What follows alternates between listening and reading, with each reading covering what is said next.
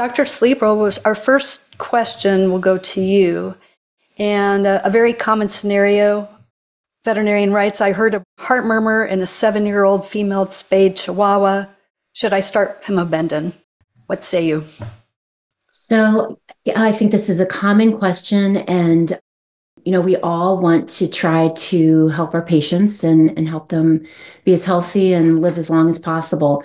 But there are a couple of things that are important in making a decision on whether to start the medication.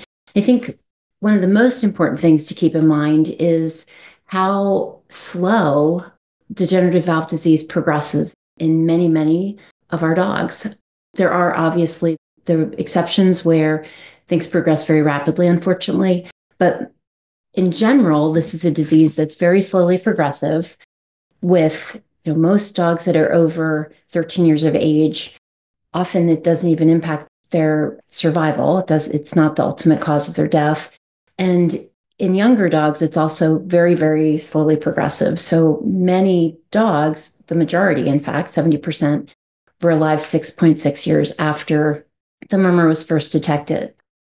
So I think what's most important in determining whether we start the medication or not is to stage the disease and see if the dog is actually B1 or B2. And of course, we're talking about asymptomatic dogs here, since this is a dog where we just heard a murmur, but not necessarily having any clinical signs. That's an important thing to keep in mind with this answer. So the first part of staging the disease is determining when you want to start with more advanced imaging or imaging at all.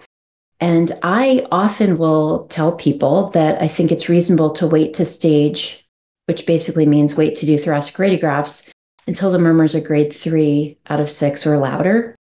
There is always the potential that we could possibly miss a dog that might have heart enlargement that has a softer murmur.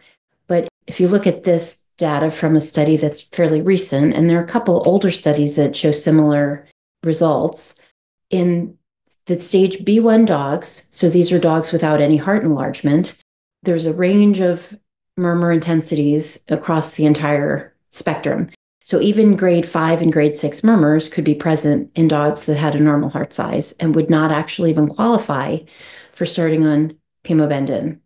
Whereas the stage B2 dogs, none of them actually had murmurs that were softer than a grade 3.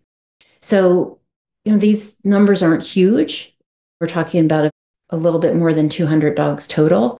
But I think especially if finances are a concern, it's reasonable to wait to stage until the murmur's at least a grade 3. And of course, there will always be people that are motivated to start a little bit earlier, just because they've had a history with valve disease or they have personal family history, etc. So I think what's important is client education about how slowly the disease can progress. When we start considering staging with thoracic radiographs, and basically giving the owner information on what to expect. So there is always the possibility that this disease can progress faster than expected, but that is even true in dogs that don't even have a murmur. So I will sometimes have owners say, my dog they just noted a grade 5 murmur last month. Like, how could it have been missed till last month? And that actually isn't that uncommon. Dogs can suddenly rupture a cord. They can suddenly go into heart failure without any history of a murmur prior to that event. So I think it's important for owners to understand that once the dog has a murmur, it can be slowly progressive, but in a small subset of dogs, it can be rapidly progressive. And therefore, it's important that they monitor for clinical signs such as changes in breathing patterns. So, and I guess since the question is primarily, should I start pimobendan?